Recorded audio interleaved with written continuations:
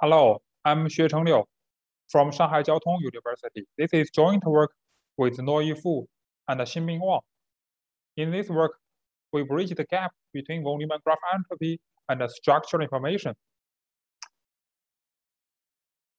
First, let's briefly introduce structural complexity of graphs. Given a graph as the input, we can extract several distributions, such as the degree distribution, the community size distribution, and using these distributions, we can calculate their Shannon entropies. And we call these Shannon entropies structural complexity of graphs. We are particularly interested in distributions related to graph spectra, such as degree matrix, Laplacian matrix, and normalized Laplacian matrix. The von Neumann graph entropy is related to the spectra of Laplacian matrix. It has some connections with quantum information theory. The pure states of a quantum system corresponds to edges in a graph. Therefore, von Neumann graph entropy can be used to describe mixedness of a quantum system. It also has found some applications in graph mining, such as neural network architecture search, compression of multi-layer network embedding, and network comparison. The other graph entropy is related to the degree sequence. Since it encodes the information of a classic random walker, we call it one-dimensional structural information. Combined with the two-dimensional structural information, it has found some applications in community detection and community obfuscation. Now, let's compare structural information with the von Neumann graph entropy. First, let's discuss the disadvantages of von Neumann graph entropy. Since von Neumann graph entropy relies on spectral decomposition, it has a cubic time complexity and relies on global information of the graph. And the other issue is the interpretability. What kind of structural patterns does it characterize? The Laplacians, the only thing we know about it is that the Laplacian spectrum is informative of the multi-scale structure. And the advantages of structural information is obvious. It only relies on the degree sequence. Therefore, it has linear time complexity and relies on local information from the graph. It describes the regularity of degree sequence. To understand the relationship between structural information and von Neumann graph entropy, we provide some numerical examples. From these examples, we find that numerically, these two entropies are very close. So why? Why would that happen? To understand this phenomenon, we plot the degree sequence and the spectrum of several graphs. We choose 4 real-world graphs and 4 generated synthetic graphs. We find that the sorted degree is more flat than the sorted spectrum. And interestingly, for graphs with a skewed degree distribution, the sorted spectrum and the sorted degree almost coincide. Now, the idea comes into our mind that the structural information might be a good approximation of the von Neumann graph entropy. At least for real-world graphs with a skewed degree distribution, this approximation might be very good. But for any kind of unweighted, undirected graphs, is this approximation really good? In fact, the degree sequence and the correlation between degree and spectrum can be mathematically described using a term called majorization, which states that a doubly stochastic matrix multiplies the spectra equals to the degree sequence. It can be justified using spectral decompositions of the Laplacian matrix. If we look at the diagonal elements of the Laplacian matrix, especially the right-hand side of the equation, it's easy to find that each degree can be expressed as a convex combination of the spectra.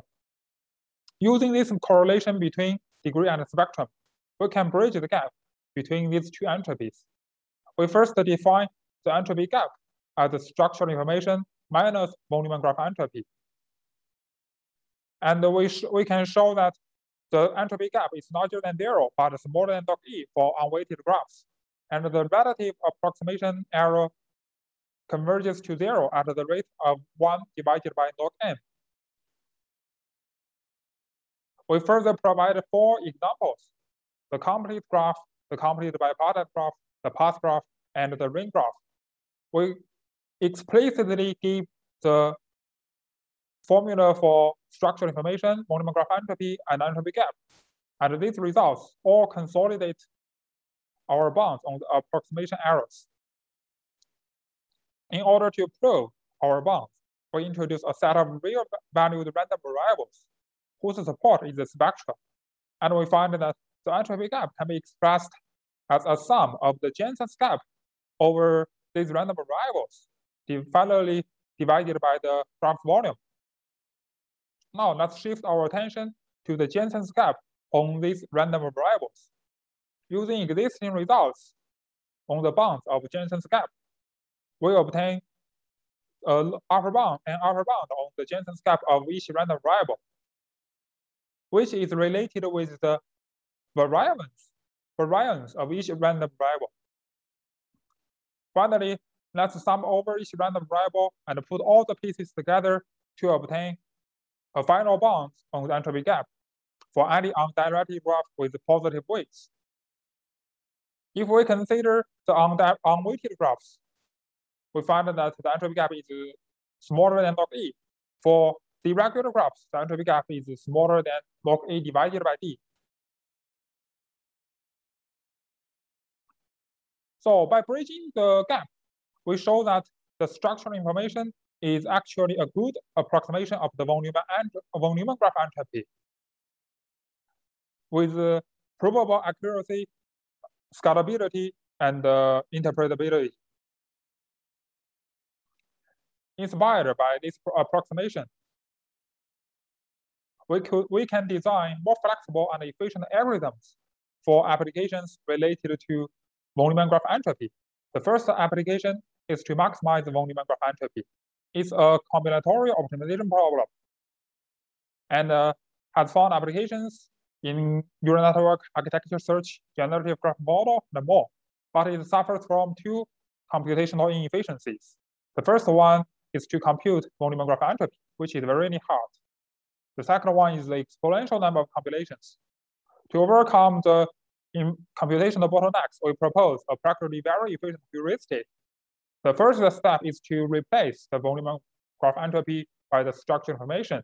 The second step is to resolve the exponential number of computations by the greedy method. The third step is to reduce the optimization in each greedy step to the edge centrality problem. And we notice a monotonic property of the edge centrality. And by using this monotonic property, we can accelerate the searching process by pruning the search space. Specifically, we first sort the load list according to long decreasing degree order. Then we use 2 pointers, head and tail, to squeeze the search space very quickly. The second application is to measure graph similarity. Using von Neumann graph entropy, the quantum Jensen-Shannon distance can be used to compute the graph similarity between 2 graphs, and has found applications in multilinear network compression. But it has 2 drawbacks. The first one is still the computational inefficiency. The second one is about interpretability. We really don't understand why quantum Jensen-Shannon distance works for multilinear network compression. To address these 2 issues, we propose a structural information distance. The structural information distance is easy to compute because it depends only on the degree sequence, and therefore it is also easy to understand. Now let's compare the metric properties between these 2 distances. The 2 distances have both non-negativity and symmetry. The quantum Jensen-Shannon distance follows identity of discernibles, whereas the structural information doesn't follow.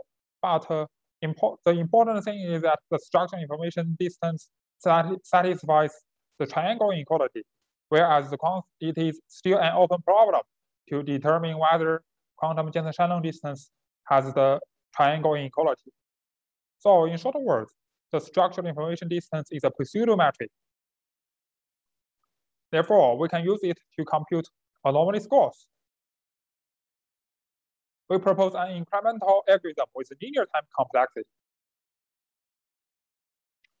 Now let's evaluate our theory and propose the algorithms. We use 9 real-world static graphs and 2 real-world temporal graphs. And we further use 3 random graph models. The first thing is to evaluate the universality of entropy gap.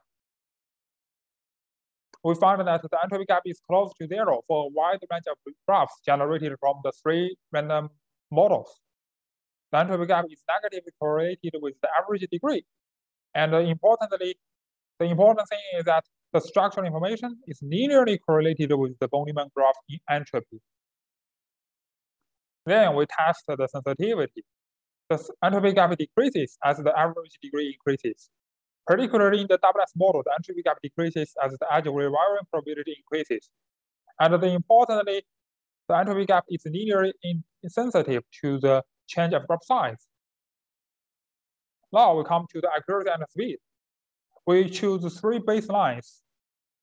The first 2 baselines are from a work published in SML, and the third baseline is published in the web conference. We found that the structural information is the only one that achieves both high efficiency and high accuracy. As for the extensibility, we find that the entropy gap is sensitive to the change of edge weights in these graphs. Now we evaluate our proposed algorithms. First, we choose 2 baselines to evaluate the effectiveness and the efficiency of our algorithm in maximizing von Neumann graph entropy. The first baseline is to randomly add k edges. The second baseline is to maximize the edge break collectively greedily. Obviously, our algorithm is the only one that achieves both high efficiency and large increments of von Neumann graph entropy. As for measure similarity between graphs, we find that the structural information distance is linearly correlated with the VO score. Finally, we evaluate the effectiveness of structural information in detecting those type anomalies. Of course, structural information distance is well suited for detecting those type anomalies. Now it comes to the end. We think we provide a special example to show that the spectral representation is closely related to local structural information. And we provide several future directions, including sample from the graph, and explore submodularity and monotonicity of graph entropy. We can further extend our work to normalize the Laplace matrix directed graphs. And we want to make some collections with graph representation learning. That's it. Thank you for attending. I'm happy to take any question.